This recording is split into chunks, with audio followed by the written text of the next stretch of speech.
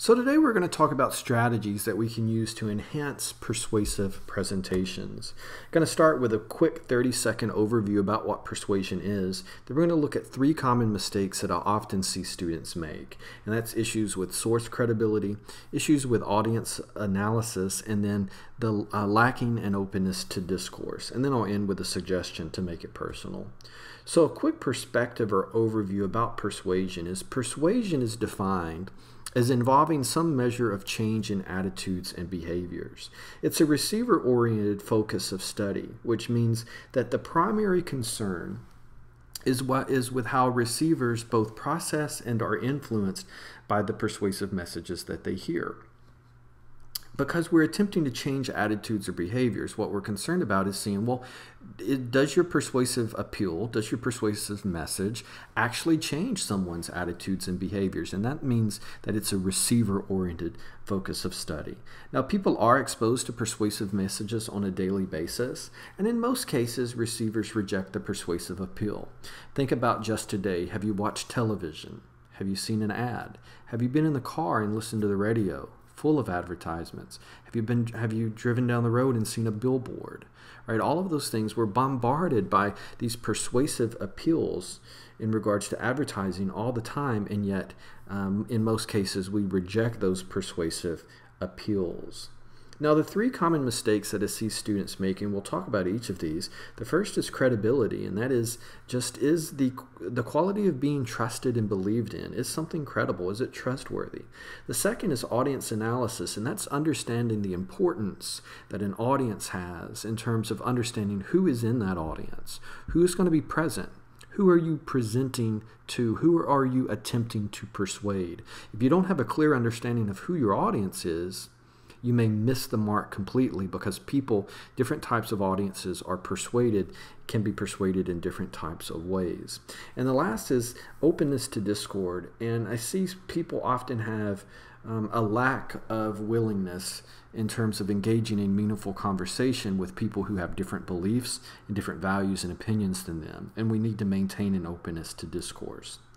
So when we talk about credibility in general, we think about credibility in 2 ways. The first is speaker credibility, and that just revolves around, is the person who's presenting the information, do we view them to be a credible source?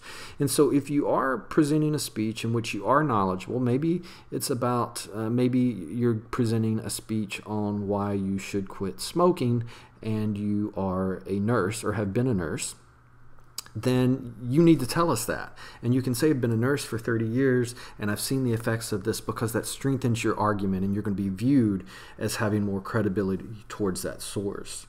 Now, sometimes we may say, well, I don't have any credibility in regards to the source I'm talking about. Maybe I want to talk about why you shouldn't smoke, but I'm not a nurse. I don't have any inside knowledge about the medical industry. Well, what can I do? Well, we've talked about one of the easiest things that you can do to increase your credibility is to dress professionally. The research suggests that when you're professionally dressed, that the audience has a very direct perception, a very quick perception that you're knowledgeable, and therefore you're more credible about the topic. The main thing I want to focus on today, though, is source credibility, and that is issues in regards to how students pick sources that are not the most credible sources, and then second, how maybe they do have a credible source, but they're not using that source, they're not citing it in a way that increases its credibility and therefore increases the likelihood that that audience is going to be persuaded to have a change in attitudes, beliefs, or values from their original point of view. I like this. What do you mean all my facts are wrong? I copied everything straight off of the internet. Just because it comes off of the internet does not mean it is a credible source. And we're going to talk about that in a minute, specifically in regards to things like Wikipedia. So I created this checklist. I call it the CARS checklist. You see this Audi over here flashing its brake lights. I want you, when you are presenting a speech and you're working through your outline and you're looking at your source information, I want you to stop and I want you to ask yourself these things. I want you to apply this checklist to the sources that you're using. CARS. Ask yourself, is it credible?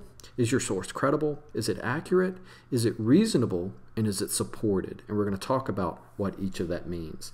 So just a quick overview here. Credible refers to, is the information trustworthy? Does it have the author's credentials? Is there any quality control evident? And is it a known or respected authority? We're going to look at this in more detail in the coming slides. Accurate means, is it up to date? Is it factual, detailed, comprehensive? And does the purpose of that information reflect the intentions of completeness and accuracy? Is it reasonable? Refers to if a source is fair, balanced, objective, and reasoned. There is no conflict of interest. There is an absence of fallacies, an absence of slanted tone. And lastly, supported. The S means, is the source information listed? Is there contact information and any way that we can corroborate the claims that are made in a particular article? So let's look at these. So credible. Credible refers to, in regards to a source, we can ask ourselves this question. Is it trustworthy? Is the information logical, well organized, and supported by evidence? And there's a few things that we can ask and look at that may help us gauge the credibility of a source, if something is credible or not. The first is there an author listed? And two, is that author's credentials available? If so, what organizations are they affiliated with? Have they posted their biographical information? What has the author supplied us in regards to their contact information? So one, look for sources that both have authors listed and then give us some information about that author. A lot of times they'll have that in the beginning or they'll have that in the end, or maybe an abstract. They'll say Professor Rick Curry is a communications teacher studying the research areas of blah, blah, blah. He can be reached at, right? So they give you some sort of contact information. So we want sources that have authors, and we want sources that have authors' credentials available, because it makes those sources more trustworthy versus us just using a website or a source of information that doesn't have an author at all. You can see how that would be problematic. If there's information there and there's no author listed, well, there's no way for us to corroborate the information that's there. If we look at the third question that we can ask, is there any sort of quality control evident? Quality control refers to, has it been edited or peer reviewed? And that's why maybe you've had a class where a teacher says you got to do a research paper, but you've got to use scholarly articles. They have to be scholarly sources. Scholarly sources just refers that information is not published on a website and it's not published in a news article, that instead it is published in an academic journal that has been peer reviewed. And peer review means there's a whole bunch of people, sometimes it's 3, sometimes it's 6 or 7, and when information is submitted to that journal for publication, there is an editor who looks at it and sends that out to everyone else who is on that editorial review board. They all look over it, and in order for that information to pass, so many of, say, if there's 5, maybe 4 of the 5 have to agree that that is information that should be published in the journal. Then they're going to send it back to the author, going to say, yes, we would like to publish this work for you. However, we want you to make the following changes before you do so. And then the author's going to make some changes, and then they send it back, and then eventually it gets published. It can be a very lengthy process, like years, to get something published. It's not uncommon for it to take a year and a half from the time that you submit a manuscript for publication for it to actually show up. And so you can see that if you're pulling sources from scholarly journals and scholarly type of articles and sources, that they are much, much, much more credible, because there's going to be author's information. All of the credentials are going to be there. It's going to have the backing of the journal. And then lastly, there's going to be quality control in place that has been peer reviewed. So much different than, say, getting information from a source like Wikipedia. Is it a well-known or respected authority, right? Oftentimes we can look at this, we can look at the URL. If it's a website, if it's a .gov, it means it's a government website, government agency. Generally, those are going to be viewed as more credible than if we just pull random information from a website. Let's look at this clip from The Office. Wikipedia is the best thing ever. Anyone in the world can write anything they want about any subject. So you know you are getting the best possible information. Right, so I think that clip highlights the fact why we don't want to use Wikipedia, right? As he says, it's the best thing in the world. Anybody can access it. Anybody can put that information there. There is no peer review. We don't know who those people are. And as a result of that, it's not viewed as a credible source, and you want to avoid it at all costs. The A stands for accurate, and that refers to the correctness, the truthfulness, and overall presentation of material. So we can ask ourselves a few questions that can help us determine if a source is accurate. The first is the information dated? For instance, I do a lot of communication research, and so communication research, if I'm pulling something and using something from 1964, versus something that I'm pulling from 2012 and even 2017 or 2018 now, that source information is going to be so varied based off of that time. And so if you are talking about a source, or if you are talking about a topic that is time sensitive, then you want to make sure that you're pulling information, that you're pulling sources that are current. I wouldn't want to talk about communication research and use articles from 1964 if I'm doing current research.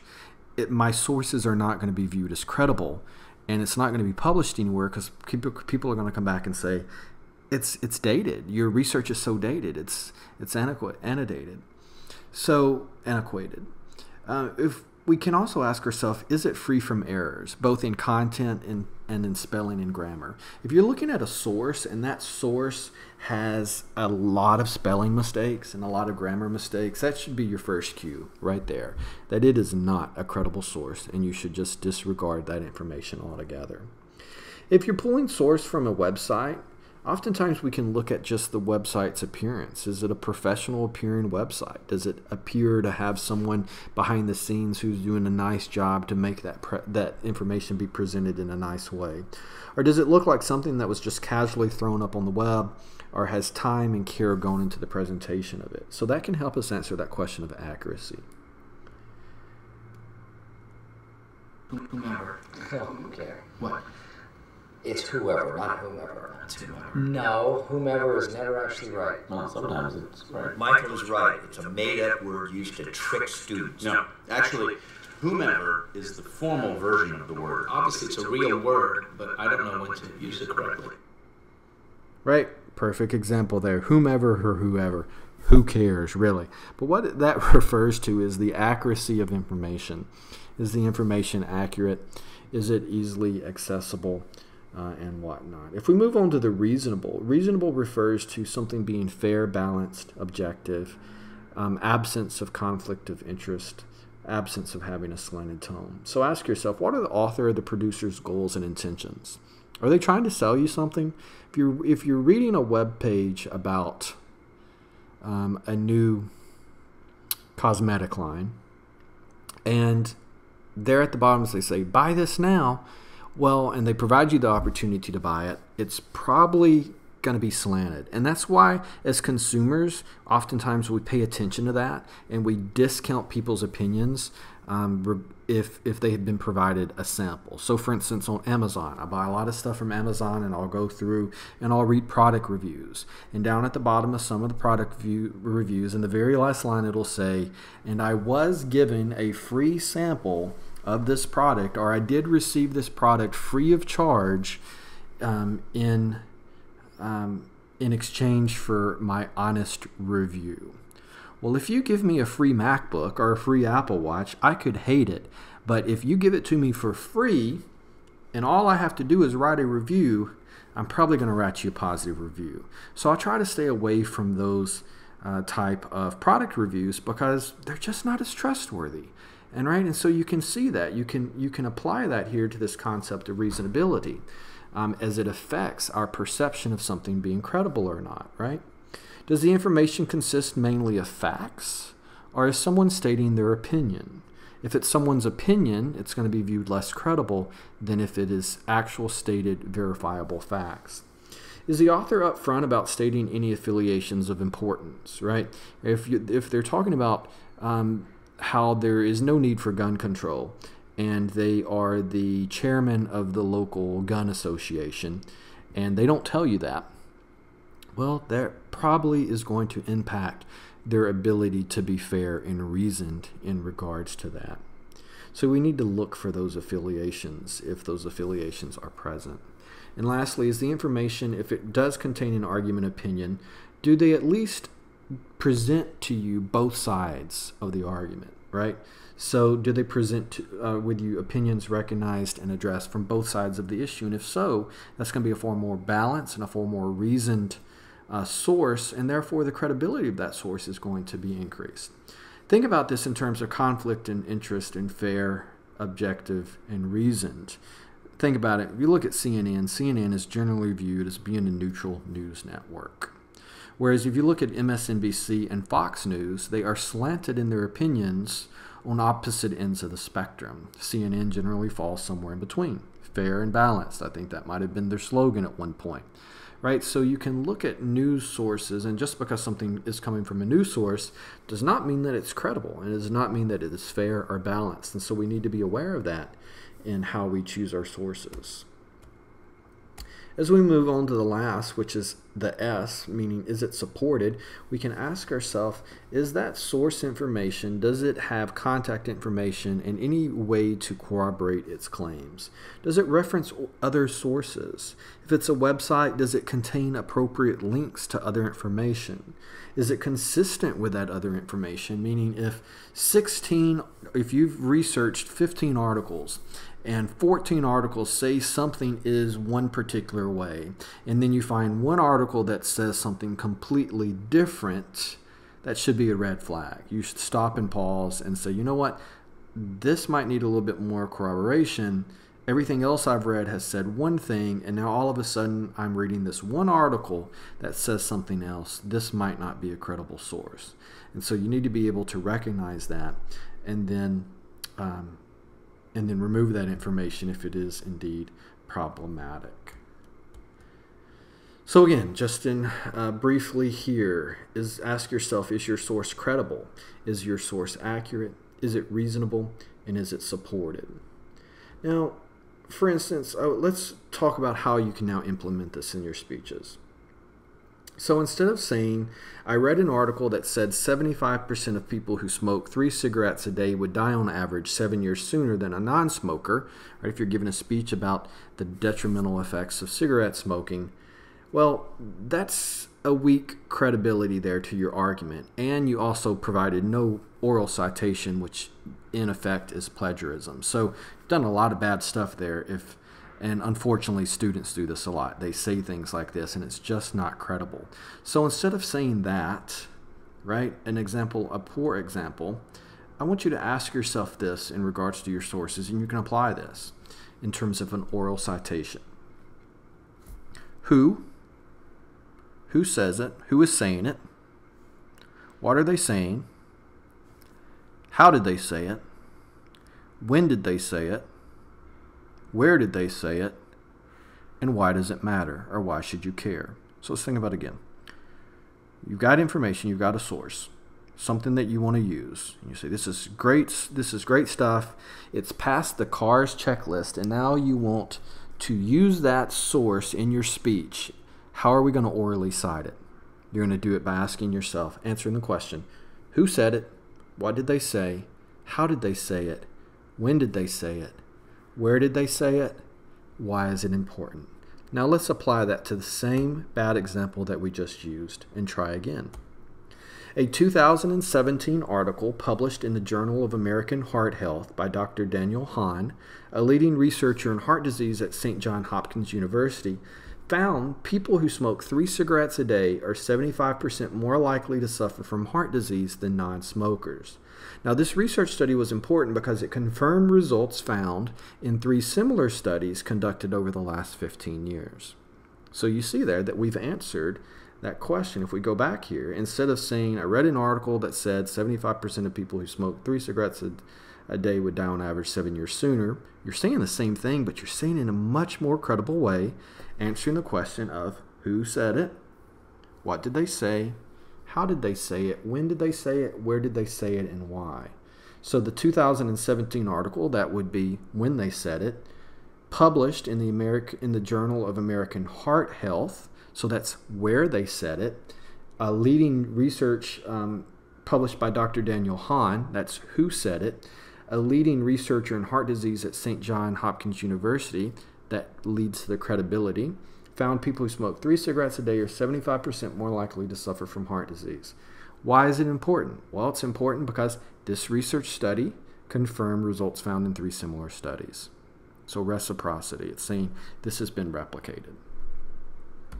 So you can see there how you can take that source information and use that chart to orally cite your sources in a way that impacts and increases the source credibility.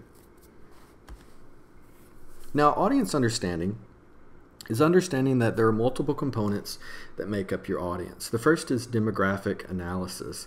That involves the age, gender, culture, ethnicity, race, religion, educational level of the people present in your audience. Attitudinal analysis says that we attempt to understand the likely beliefs that they may hold, their attitudes and the values of those present in the audience. If you're speaking to a room full of senior citizens about social topics, their attitudinal analysis is going to be important because they're likely to have very different beliefs than if you're talking to a room full of millennials and college students. An environmental analysis just says that we take into effect seating arrangement, audience size, room layout, etc. Now for you, because you're giving your speeches in an online capacity in all likelihood, then this is less important because your audience may be people that you know, or they may be present in a safer space instead of you presenting in an auditorium in front of strangers. So these things do matter. Ethnocentrism is what you want to avoid, and that is the idea or belief that your way of seeing things is not only the best way, but the only way. So that your beliefs, your attitudes, and your values are not the only way that people can experience or react to a certain topic. And so you need to approach your topic from that understanding and say, you know what, I'm going to approach this from a more open mind. So having that openness to discourse. If not, you're going to run into this. This is not an actual problem with the presentation. It is just a reminder that people will stop you. You will lose all credibility, and they will not even follow along and listen to your presentation if they don't view you as being credible, if they don't view you as being open-minded and open in regards to it. So you have the ability to decide how you approach your audience and if you're going to maintain an openness to discourse. I've asked you to watch The Weekday Vegetarian. You've posted your comments and you've discussed that, where he presents this idea to the audience that, okay, well, I am not understanding the audience in a way that says I am not going to be able to persuade them to give up meat, to become vegetarian in its entirety. It's just not possible. So what can I do? How can I affect change in their attitudes, in their behaviors, and their beliefs? And he suggests becoming a weekday vegetarian, where you only eat meat on the weekends. You eat meat, whatever you want on the weekends, but during the week you're going to be a vegetarian, almost as a compromise. So if you're talking about a sensitive topic or a topic that may be difficult to persuade people, look for this middle ground. Look for the opportunity to provide people with an alternative or a halfway point where they can still adopt a change in attitudes, beliefs, or behaviors, but where you're not challenging them to give up something entirely or to completely change their belief or value system. If you provide people that the ability to do that, you're much, much more likely to actually change, to affect a change in persuasion. Now, our openness to discourse is filtered because we filter it. We only expose ourselves to the videos that we like, the brands that we like, the facts that we like, the opinions of people that we like, and the news sources that we like. And we filter everything else out. And that's important to understand when you are attempting to affect change in beliefs and values in people, because you're probably going to be outside that bubble. You're going to have a belief or a thought or something outside of our filter feed, and we're not normally exposing ourselves to that. So be prepared to be challenged and be prepared for people to stop and say, yeah, no, this has not affected me at all. Lastly, as we close with a statement, I want to say you can make it personal. And that is that if you understand the needs and interest of the audience, and you actively involve the audience in that process, you can connect their life experiences with the new information. So if you can show them how their life can be better if they change something, if they adopt a new value system or a new belief or a change in behavior or attitudes, if you can show them the benefit that they will have in their own life, then you're much more likely to affect change. And so you need to make that information relevant to their lives and to their needs and their busy lives. So think, how can I help them solve a problem? Let me direct this information to them as if this is a problem. Show them what the problem is, why they need to change, and let me help them get there. Right? I like this chart here, what you say and what they're interested in, and there is very little relevance in between. Somewhere in between. You have to capture their attention, you have to understand who the audience is, and you have to have credible, trustworthy information. Otherwise, it's just not going to work.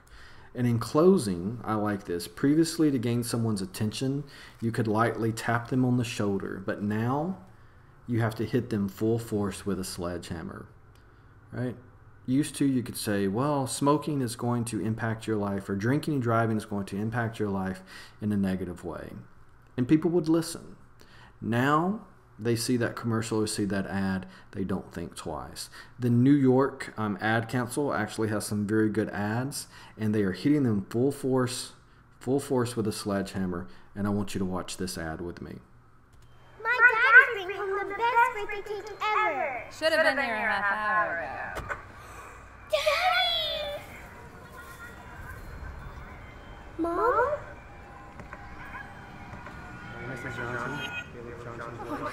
That was the day a drunk driver killed my dad.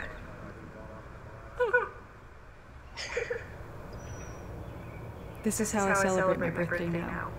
Impaired drivers take lives. Think.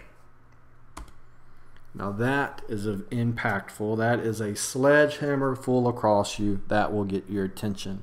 So look for those opportunities and understand that you have to sometimes hit people hard. You have to be graphic. You have to use images and imagery. You have to hit them emotionally in order for them to sometimes even stop and listen to what you're having to say, or to have that lasting impact like that video just had in regards to drinking and driving.